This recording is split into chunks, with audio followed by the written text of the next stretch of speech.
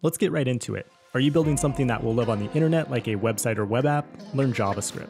The JS community is massive, there are plenty of jobs, and the language itself is very versatile. And 2019 is a great year to be a web developer because there are so many more possibilities now with progressive web apps. Are you building an iOS app? Learn Swift. Are you building an Android app? Learn Kotlin.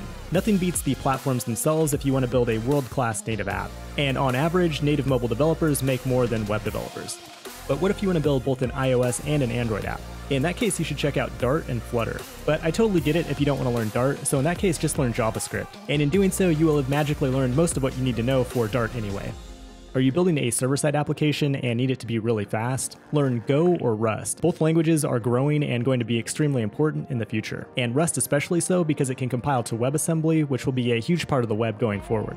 Are you building a game for mobile or desktop? Learn C# along with the Unity framework. Or learn C++ to work with the Godot or Unreal frameworks. Do you want to work with data or machine learning algorithms? Learn Python. It's also an extremely versatile language and a more marketable skill than other data analysis languages like R or Julia.